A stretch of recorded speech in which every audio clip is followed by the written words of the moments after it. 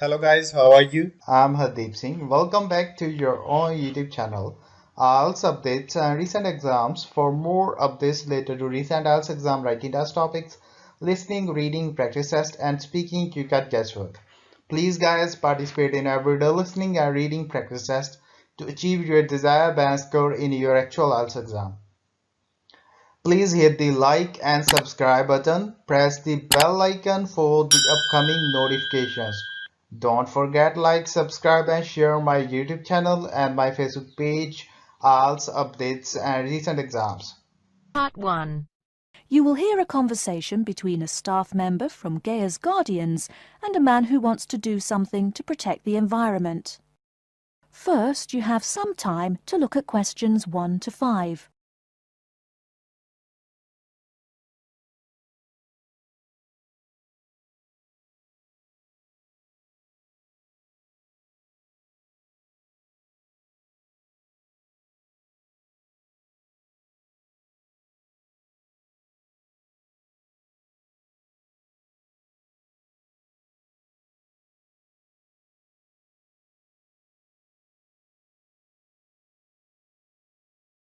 Hello, how may I help you? Well, I've been seeing these yellow boxes in front of a lot of houses in my neighborhood. Just wondered what they were for. I noticed your phone number on all of them, so I called. Could you tell me about your business? We do recycling, but we're not a business. Gaia's Guardians is a non-profit group. We encourage recycling as a way of protecting the environment. I don't know. I mean, it is a good idea, but I really don't read the newspaper every day or anything. And we don't come collect newspapers every day. In fact, we only do pickups every other week. Oh, well, then maybe I could help. I mean, in my neighborhood there's too much rubbish lying around everywhere. I'd like to help out, I guess. That's great, sir. You're doing the right thing. Okay, I need to get your contact information. What's your name, please? Peter Wisrow. Peter... How do you spell your last name? W-I-S-R-O-W? No, actually, it's W-I-S-R-O-U-G-H. Oh, I'm sorry. I'm a terrible speller. You're a good speller. It's just that my family are terrible pronouncers. You're quite a card, Peter. Okay, now what's your address? Number 168 Bridge Road. That's here in London. How about if I have any questions? I'm sending you a copy of our booklet too. The booklet has our phone number and our email address, helpline@blackcat.com. That's HELPLINE at BLACKCAT.com. But I nearly forgot to ask, what's your postcode? BS9 7PU. PS97BU? No, that's B as in boy, S9 7P as in Peter, U. Before you hear the rest of the conversation, you have some time to look at questions 6 to 10.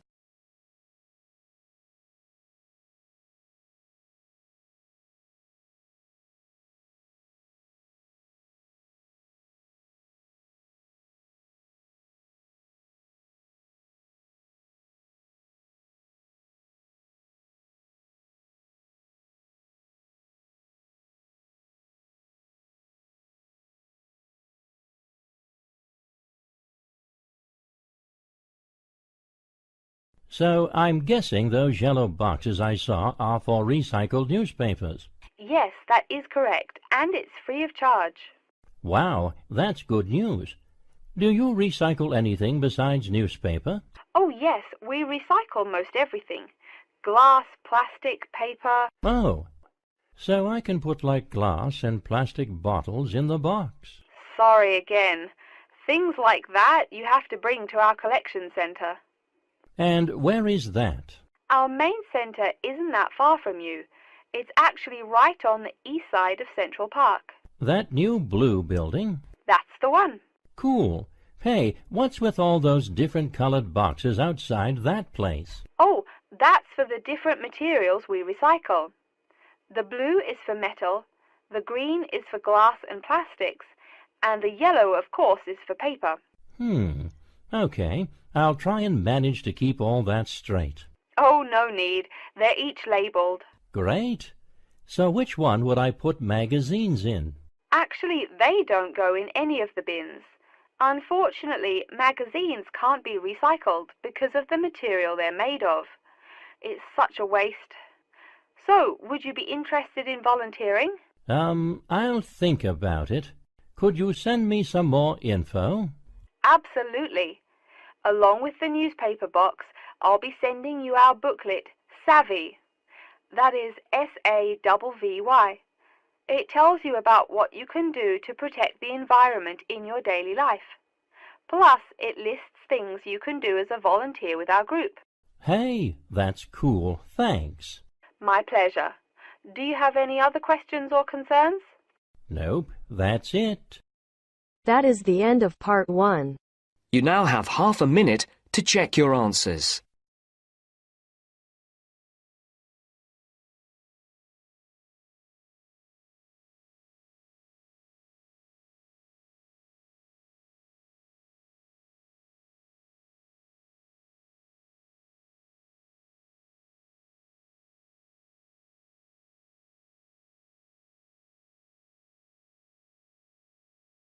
Now turns to part 2. You'll hear an introduction about how to make a resume and apply for a job. First, you have some time to look at questions 11 to 17.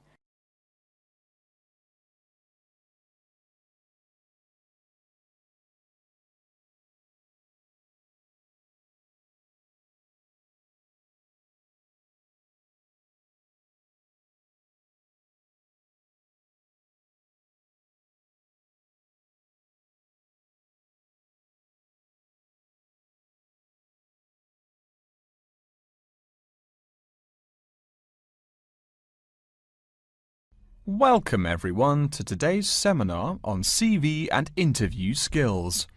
Remember, your CV is probably the most important document you will ever write. It opens the door to your career, and that job interview is probably the most important meeting you will ever attend. It's like stepping through that open door. So let's roll up our sleeves and get down to work, shall we? First of all, I cannot possibly tell you everything you need to know about writing a resume in the time we have. But let me tell you that there are dozens of great websites on the internet. These will give you all the suggestions you need. If you look at the paper I gave you, you will see a list of the dozen most popular sites. I can mention a couple of important points, however. One is that your CV or resume should not be too long. A page is about right. Why? HR departments do not have the time to read long documents. Too many people are sending too many CVs. After all, the economic crisis of 2008 is still very much alive. Everyone needs a job now. No matter how short you make that resume, though, you do not want to forget to tell HR how to contact your references. References are people who will give you a recommendation for a job. That's usually an ex-boss or a professor who knows you well. Do not use relatives. I don't care how much your mum loves you. Also, when you send that CV, be sure to include a typed cover letter. A cover letter is a letter where you basically are asking for a job. It's like introducing yourself. Make it brief. The real information about you is on that CV of yours, and please make sure the letter is typed. It doesn't matter if your handwriting is beautiful or not. Companies only read typed letters. Another point about CVs is you should try to have an attractive layout. Maybe use different type fonts or colors to highlight the information. Some people include a photo. You can find dozens of examples on the internet. Whatever layout you decide to use, however, avoid all spelling and grammar errors. I used to be an HR manager. If I saw a mistake, that CV went into the garbage. Something you write in a CV is a description of your skills and experiences in an interesting way. Mention training too. I mean, these are what get you hired. Do not just say, I have lots of experience, or I have many skills. Tell that boss what you did, for what company, and when. Better, tell him how well you did it. Don't just say, I sold houses. Say, I sold £2 million worth of houses in my first year. That is, say something to make the person reading excited and curious. Finally, speaking of CVs, it's sad, but some people actually forget to provide a contact number. That's pretty silly. You wrote a great CV, you have HR dying to meet you, and they don't know how. You forgot your phone number. Oh sure, if you apply online, they have your email address, but you just showed them you're forgetful. Why are they going to want to talk to you after that? Before you hear the rest of the talk, you have some time to look at questions 18 to 20.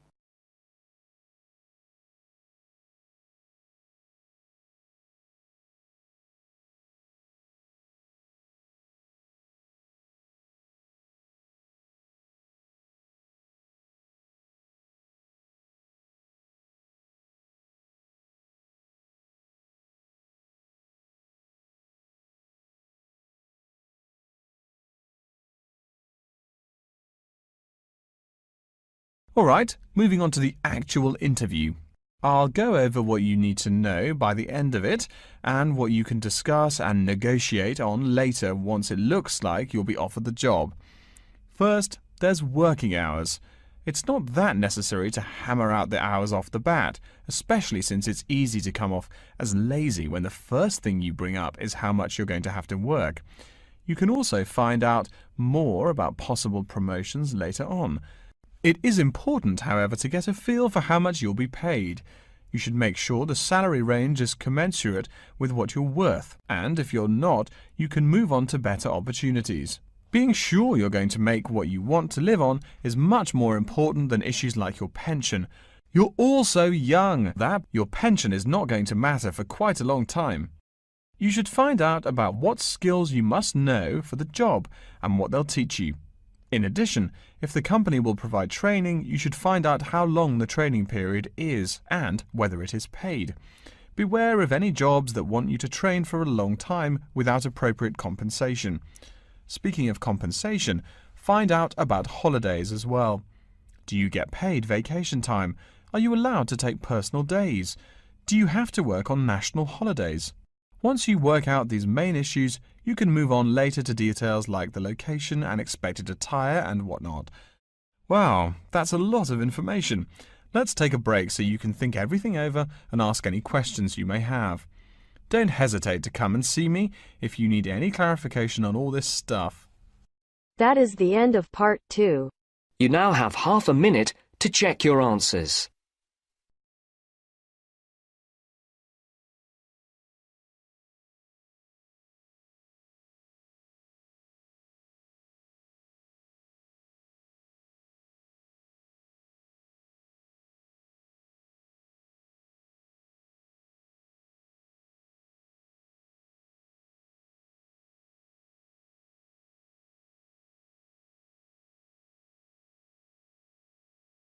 Now turns to part 3.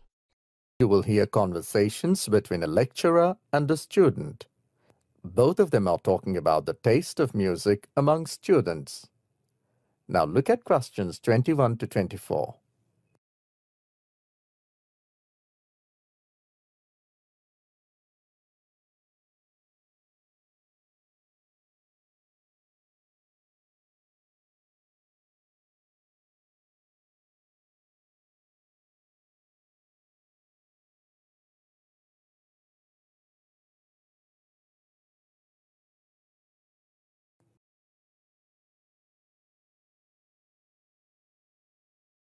Now listen to the conversation and answer questions 21 to 24. Peter, let's look at the survey you did yesterday related to the taste of music. So, where did you go? Dr. Goldston, I went to the music departments of our university and surveyed both types of students who studied vocal or instrumental music. So, what did you find? Well, I found people with diverse tastes. Some like folk, traditional, and even rock, jazz also. For playing instruments, also people like to play according to their liking. I'm not surprised. What were the favorites specifically? Well, to start with, playing instruments, George loves drums. He told me he has been playing drums since his childhood. At that time, he used to play with his schoolmates, and now he plays drums with his friends on weekends, in hotels or restaurants. They have their own band. Good, Peter. Do you also play an instrument? What do you like to play? I saw you playing at the last annual function of your college. There, I was a chief guest for the function. My favourite is the guitar. However, I don't play frequently. But if there is an opportunity, I never miss the chance. I started playing it in college. Yes, please. Mary likes to play violin. She's a violinist. Emmy likes flute, and it's her favourite. Both are freshers. What about vocal music? I contacted many students, but most of them like to sing either folk or some traditional songs in their own language. Most of the girls in the department are from Spain, so they sing songs in Spanish, and the boys are from India, and obviously they sing their Bollywood-style songs. How interesting. Some other students like to listen to opera and love to go see a performance. They say they like to be spectators rather than performing. Thank you, Peter. It's amazing to know about the tastes of different students learning music in our university. I'll definitely call you at the time of performance. Now I want to switch discussion with a professor of Department of Music from another university. The discussion is mainly on the advantages and physiological effects of music. Now look at questions 25 to 30.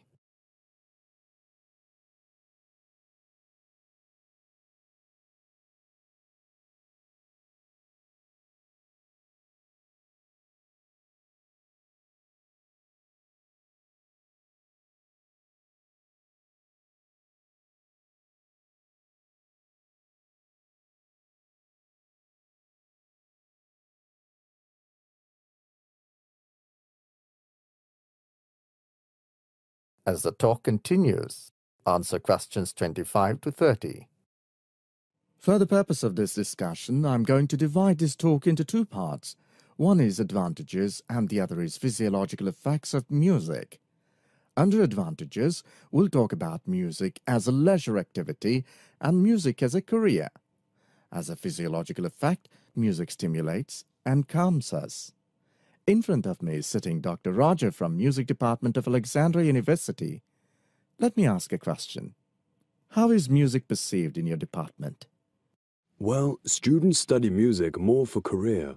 Hardly any people study for leisure. The students opt for either their own musical brands or groups and start organizing live concerts, or some others become music teachers, mentors in schools, or even lectures in colleges and university. Right. So you mean to say diversified options are open to people who study music. Now, what do you say about its physiological aspect? It's great. It seems that music stimulates blood circulation, and the fast music even increases the heartbeat, blood pressure rises, and blood flows quickly into the body. This is the result of exciting music, which is beneficial. Music has another side. In case of soothing music, the body and mind feels relaxed, and there is a feeling of calmness. It helps in getting relaxed, refreshed, and rejuvenated. So people enjoy music in their own way. It's really nice to know a lot from you about music and its utility. I think this will help not only the general people, but also the students studying music. Thank you for giving time. Thank you, from my side also. That is the end of part 3. You now have half a minute to check your answers.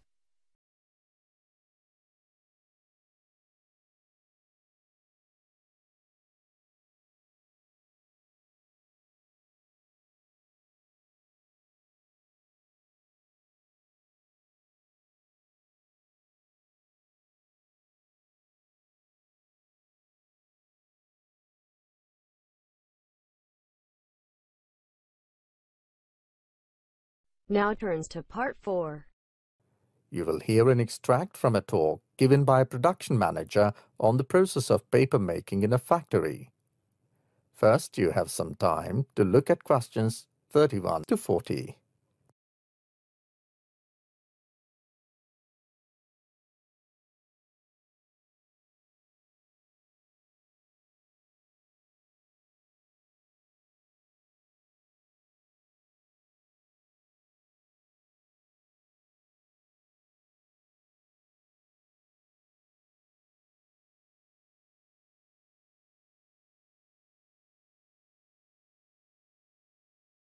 Paper making is the process of making paper, a substance which is used universally today for writing and packaging.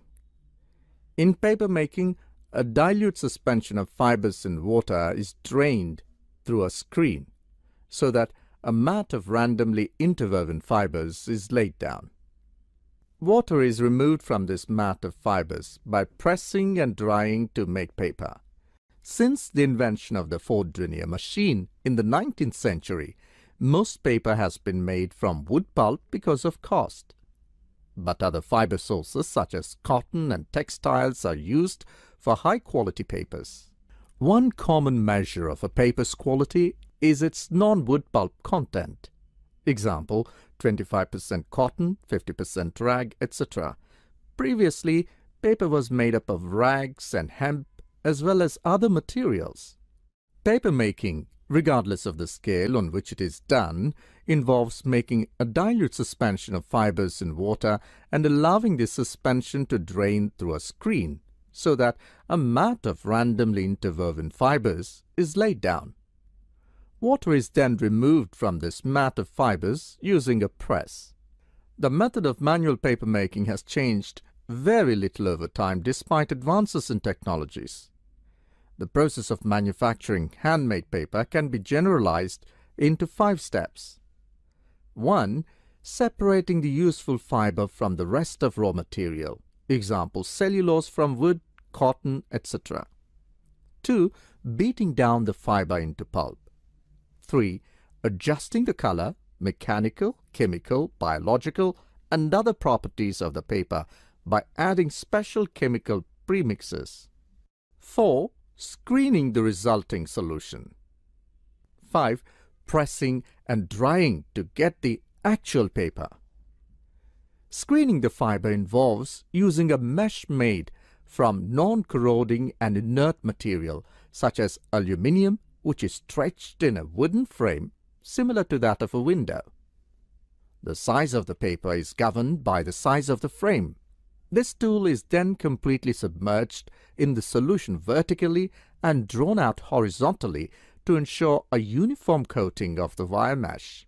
Excess water is then removed and the wet mat of fiber is laid on top of a damp cloth.